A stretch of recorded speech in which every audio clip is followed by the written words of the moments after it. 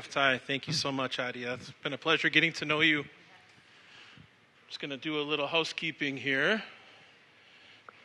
So I promised my son, Oscar, and my wife that I'd do a 2-hour lecture here tonight. And about halfway through, do in a nutshell, and then go another hour long.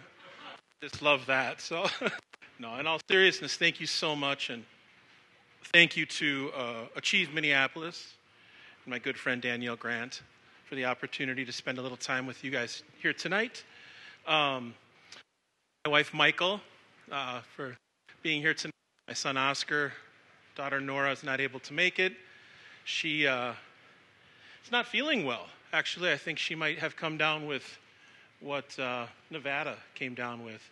It's unfortunate that we're not going to chance to hear Nevada's story because she's a pretty amazing woman.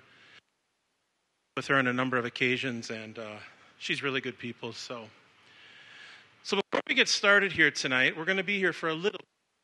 I was planning to talk for about 15, 20 minutes. I can stretch it a little bit. It would be great, though, if people feel comfortable asking a question. It's a small group, and I think we can keep it relatively intimate here. I'm trying to navigate this chord here. So before I get started, I would like everyone to stand up. If you could stand up for me, and I'm going to put the microphone on the stand here.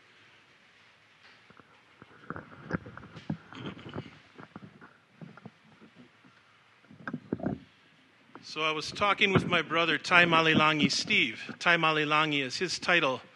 And I was asking him about the meaning of the word chihu. And he said, chihu is a very special word in Samoa and in Samoan. It's a word that describes a feeling of joy, a feeling of laughter. It's a word to describe your expression of gratitude for an accomplishment that someone that you care about has made. So I figured what we'd do tonight is I would teach you how to chihu. How many people want to learn how to chihu? Okay, all right. Those of you that don't, you're gonna miss out. All right, so here's what you need to do. You need to stand kind of like the way you would stand when you're trying to start your lawnmower. All right, so your left foot should be forward, and your right foot should be back, kind of in an open stance. You can kind of move back and forth a little bit, just sway a little bit. Okay. Now, in Samoa, chihu is usually done like this, but I like to add a little Midwestern Twin Cities twist to it. So what I like to do is I like to kind of go like this, up in the air. So I'm going to do a demonstration. I'm going to model, and then I'm going to ask you all to do the same thing. Okay, and I'm going to count down 3, 2, 1, and then you're going to do your chihu. Okay? Now, I've been told this is the A group. So my expectations are very high. All right, here we go. Got to get myself ready. Chihu! All right, let's see what you guys got. 3, 2, 1. Ooh, that was very good. Give yourselves a round of applause. Excellent. That was very good.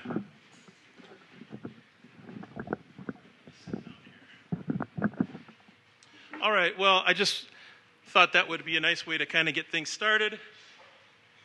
Get myself situated here.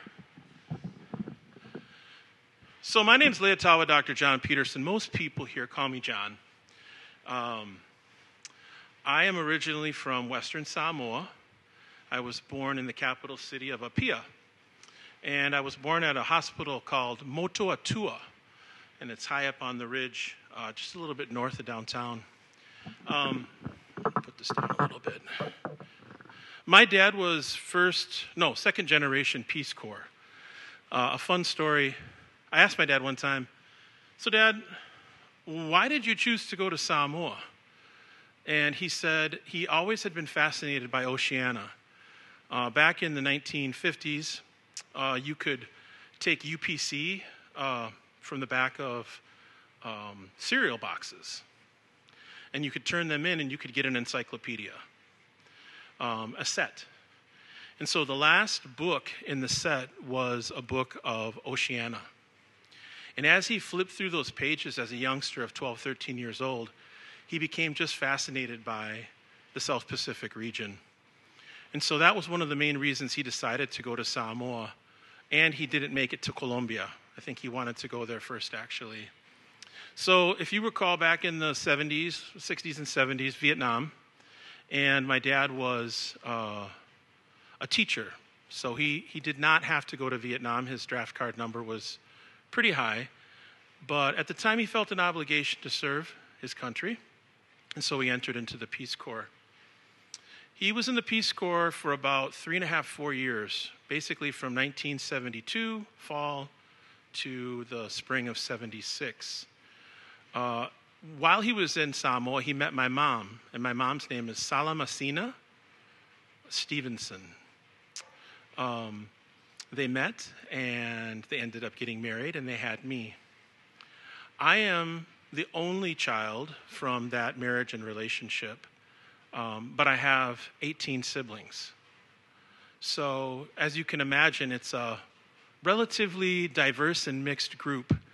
When we get together, we have a lot of fun. And I just want to send a shout out of love to all the folks in Samoa and in the Pacific region, as well as the folks in the Midwest. I came to the United States when I was 1.5 years old. At the time, I don't think it was probably the norm for a child to stay with the father. And in some respects, I probably very well could have been left in Samoa. And as the story goes, my dad called his mom, my grandmother, Grandma Peterson, and she basically said, "You need to bring my grandson back with you. Otherwise, we don't want you back here at the house." I don't know if that's true or not, but that's really probably the thing that tipped the scale for me coming to the States. So my dad, when I was about 3, remarried, and he married my mom, Mary, and I have 2 moms, Sala and Mary, and I have a younger brother, David, and a younger sister, Anna, from that marriage, and grew up in the Midwest. I mean, grew up in Wisconsin, went to school in Menominee, Wisconsin, and played basketball and football, and had a very, very blessed life growing up where I did. I was, however, the only person of color, indigenous, in my family, and certainly the only Samoan in Menominee, Wisconsin, and typically the only Samoan in most of the spaces that I find myself in, professionally and personally. So that's a little bit about me. I ended up going to River Falls. I played a little basketball there. Adia and I were talking about theater. I did a few years of theater, which was a lot of fun. And then after I graduated in 1999, I came to the Twin Cities to be a teacher. So I ended up becoming a middle-level teacher, 7th and 8th grade, social studies, Spanish, and a little bit of Fayette on a variance. I taught for 8 years, about 8 years, 7, 8 years, and just had a wonderful time working with middle-level students. Any middle-level people in here? Any secondary people in here? Okay, there we go. You're my people.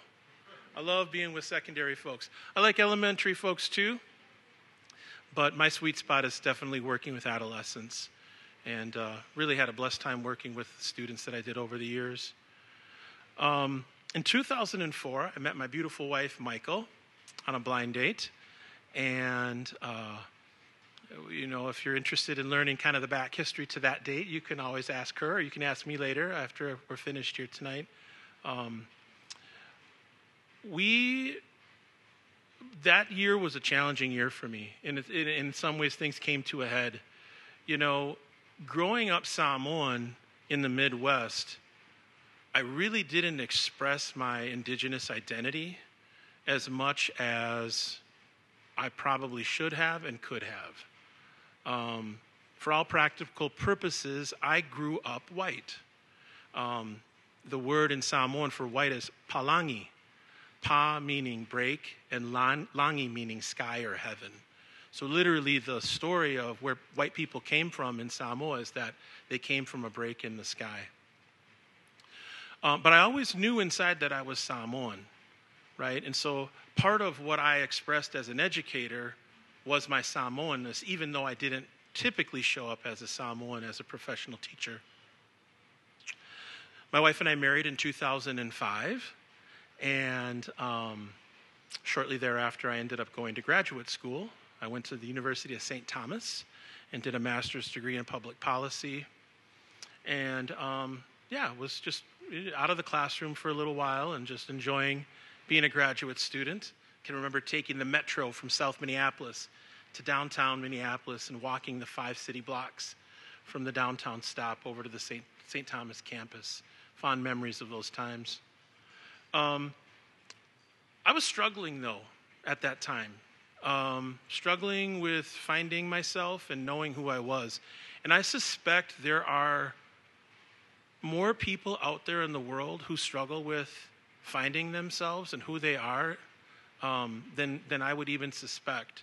I think it's relatively safe to say that Indigenous peoples here struggle with that, especially young people who are in the foster care system. There are so many different push-pull factors that have an influence on who we are and how we show up. And at that time, I really had a strong need to go back to Samoa. So with the support and love of my wife, Michael, my mom, Mary, my grandmothers, my mother-in-law, Marcia, really the women in my life, I went back to Samoa in 2007. I'd never had any contact with anyone from Samoa. I'd never talked with my mom, didn't know what she looked like, didn't really know anything other than some conversations that I'd had with my sister Kiloli back in the mid-1990s. And a big shout out to my sister Kiloli. She lives out in California. I can remember the day that I went back to Samoa.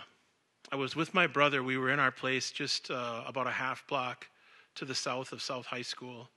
And he had given me a poem from Garcia Lorca.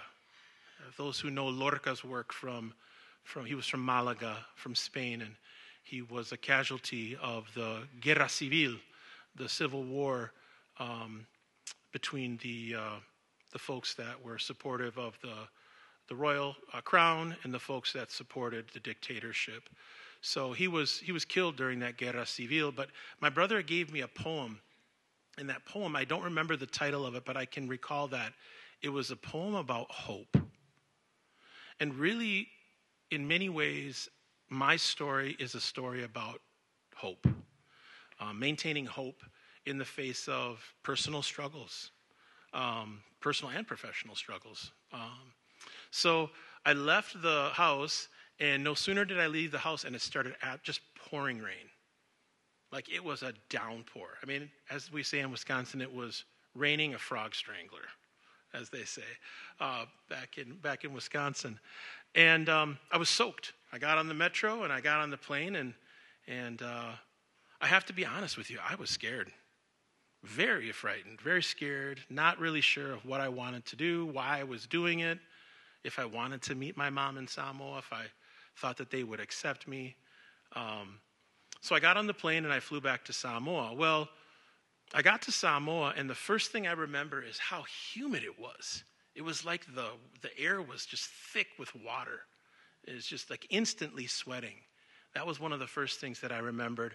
I can remember taking the taxi from Faleolo Airport into downtown Apia and looking at the palm trees stretching out over the Pacific Ocean and the beach, and the fires burning in the early morning, people getting ready to start their days. And I remember feeling just a warm sense of, man, this is where I'm from. This is who I am. It was pretty exciting, although I was still a little bit afraid, a little fearful too. So when I got to my hostel, the first thing I did is I told people, well, I'm from the United States, but I'm originally from here. And of course they're like, no, you can't be from here. You don't look anything like a Samoan, right? It's like, no, I am Samoan. And the ladies working at the front desk of the hostel would just kind of giggle and laugh at me. So I remember having my first meal at the hospital, or not the hospital, but at the hostel that was Samoan. It was cocoa and rice.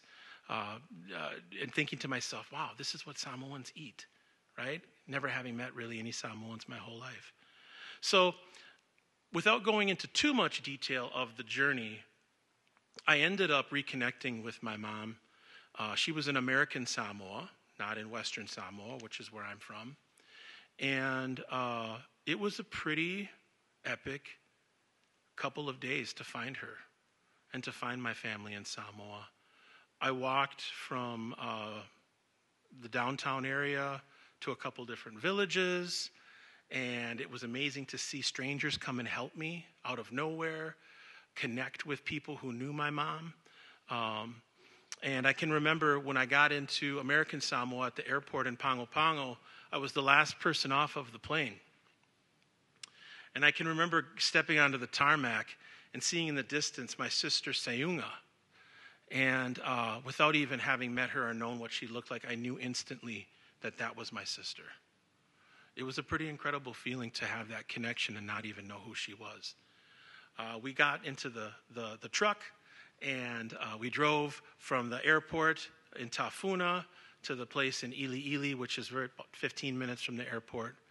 And as we're driving, Sayunga says, "We're a pretty good-sized family." And I said, "Well, how big is it?" She said, "Well, there's 16 of us." And I said, "Wow, okay." So then she starts going down the list of names. All right, now, there'll be a quiz at the end of this, so make sure you remember all these names. So there's Mua Jr., there's John, there's Moy, there's Lena, there's Line, there's my sister Nicole, there's me, there's Kiloli, there's Joe, there's Sunny, otherwise known as Tavita, there's Sayunga, there's Steve, there's Mark, and there's Ernest. And then I also have 2 adopted siblings, Imelda and Sala. And then my younger brother David and my younger sister Anna. So that's my sibling group. Pretty amazing. So as we're driving in the truck, I'm thinking to myself, how am I going to remember everyone's names? Like, this is impossible. You know, I can't remember everyone's names, let alone know kind of what I'm doing here, because I did have a fear that I would get rejected. And I think that's pretty normal for some kids who come from mixed families and mixed homes. So, feeling that kind of anxiety and tension and nervousness, and I kind of describe it as a bit of a hole as an educator, both from a professional and personal perspective, not knowing your birth mom or not knowing your birth parent or having that connection to your birth family. I can remember getting out of the truck, and right before I got out, Sayunga looked at me and she said, "Are you ready to meet Mom?" And I was like, I think so. So we get out of the truck, and there's my mom. And you have to remember, I've been blessed with 2 moms. So for my mom married to give me to Samoa after the years that she took care of me, I just have nothing but respect and care and love for what she did. So I remember my mom Sala coming to me and putting her arms around me and giving me a huge hug and saying, I love you, John. And I told her I loved her too. And at that moment, that kind of hole that I'd experienced for probably most of my life really kind of started to close. And I started to get a firmer sense of who I was. I can tell you that I am far from perfect. I make mistakes every day. But reconnecting with my indigenous roots, which is really what we're here to talk about, reconnecting with my ancestry, reconnecting with just the geography of where I was born and where I'm from, has made me a better husband. It's made me a better dad. It's made me a better brother and uncle and son. And it's also made me a better educator. And I think for our students that are in the educational system who come from broken families or mixed family backgrounds, it is so incredibly important for us as educators to meet them where they're at, to meet them at the level of care, love, and kindness. Because ultimately, that's what students are looking for They're looking for a safe place to show up authentically as themselves. And I think that Indigenous leaders and Indigenous models of leadership offer alternative ways to access and provide access to students to get a great high quality education. So that's in a nutshell, my story. I guess what I would like to share a little bit now is, I've done some writing, and I do have a book that I've written called Uncovering Indigenous Models of Leadership. It's an ethnographic case study, so if you like stories, it's a story about a culture sharing group. It is about the leaders from my family. I don't say this in a brag way or anything like that. My mom's ancestry is from the royal family of Samoa, and that's called the Sa Malietoa. Sa means sacred in Samoan, and Malietoa means great warrior. So my mom's mom, my grandmother, and my great-grandmother, and my great-great-grandmother trace back to the royal family of Samoa. And so part of what leadership means to me as an Indigenous person is that I have to show up authentically as a Samoan, even in places like Minnesota and Wisconsin, right? It's not a choice. The birthright of the title, Leatawa, which means powerful or important fish, the figurative meaning, he who brings war, is something that I am obligated morally to show up as, right? And so part of understanding Indigenous culture as an educator, whether it's a colleague or whether it's a friend, is understanding that there are certain things that I don't choose. I don't choose my birthright. It chose me. I do have agency to make the best of what I have through the mana, which is the blessing, and to give that blessing, or manwia, to those that I am with. And I'm obligated to show up how I show up. And I think that's important because I think in some ways people have the choice to show up how they want to show up. So if I want to show up as an anti-racist in terms of my thinking, my actions, my words, I can choose to do that or not choose to do that, right? And part of the way that I'm able to choose that is because of the lighter color of my skin, right? I have a certain element of privilege because I'm a lighter-skinned brother. My brother Mark, for example, is far more dark-skinned than I am. He doesn't have the same level of choice in terms of how he shows up because of the color of his skin. So what I want to impart upon the audience tonight, one thing from my story, is that choose equity.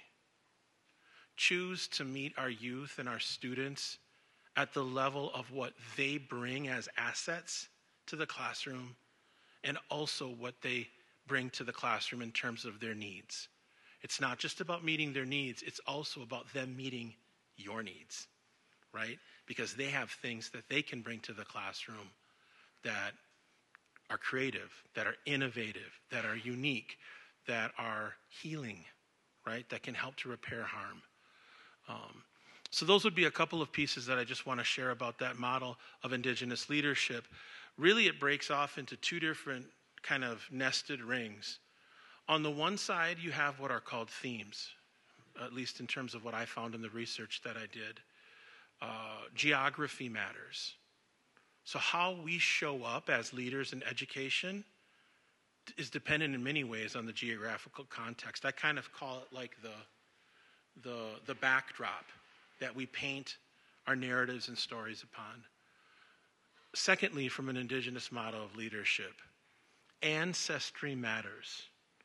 Knowing your bloodline, knowing where you come from, and the tribe that you are connected to is incredibly important.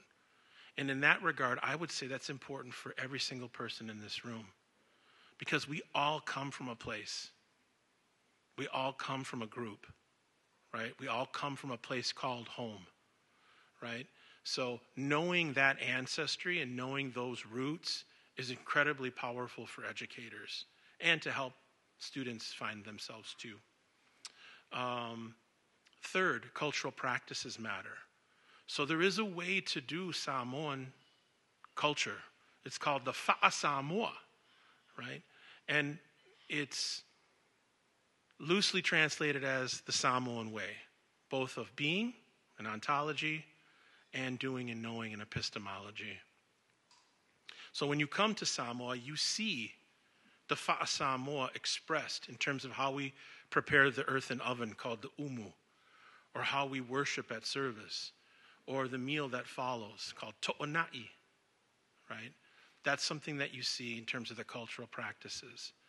From an educational perspective, formal learning is done in the family, the Aienga, which is the fourth area, and informal learning is done in schools. A little different than the way we think about it here in the United States. We would think that informal's family, maybe informal school. It's just the reverse.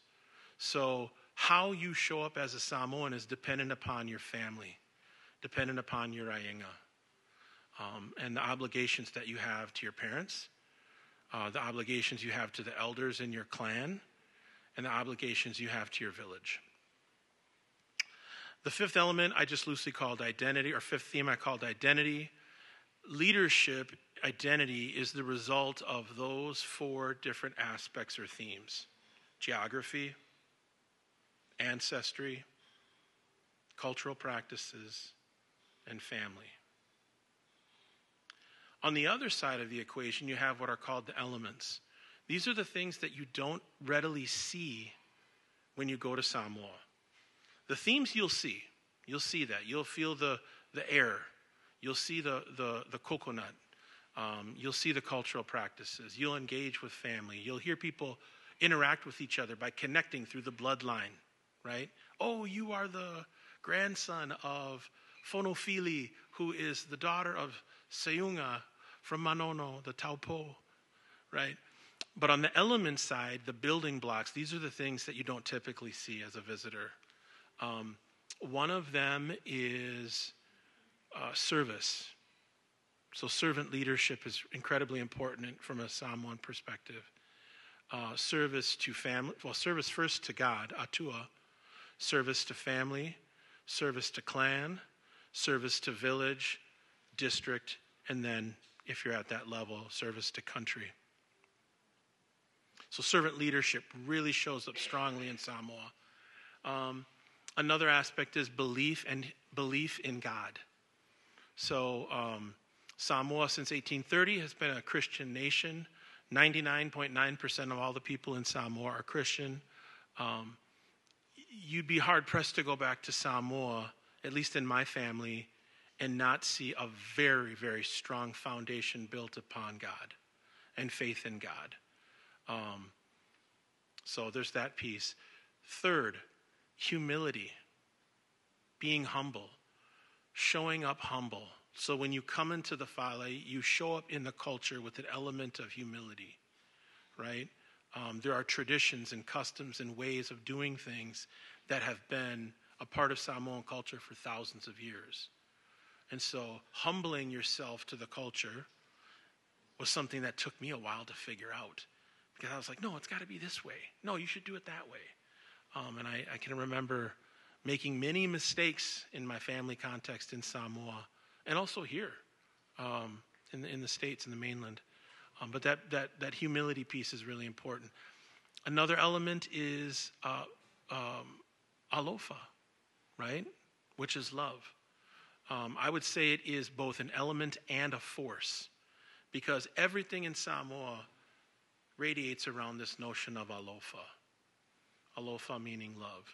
And so the work that I've done over the past, 10 years or so has really been rooted in this idea that love is in motion in education. Love is a movement. It's a dynamic thing that we feel, that we express, that we share. It's the gift that we give to our students, to our colleagues, to our families that we're here to serve. And so loosely, the project that I developed was called the Alofa Movement. And I'd be remiss if I said that there weren't dozens of people that had a hand in helping to create and inform this movement. All right, and so the last thing I want to leave you folks with before we maybe take a little bit of a break, I think we're probably at 20, 25 minutes here, is that if you feel hate, give love, and you will hate no more. If you feel despair, give hope, and you will despair no more. And if you feel fear, give of your faith, and you will fear no more. That really at the core is what the Alofa Movement is about. Faftai tua. Thank you, much respect, peace out, and one love.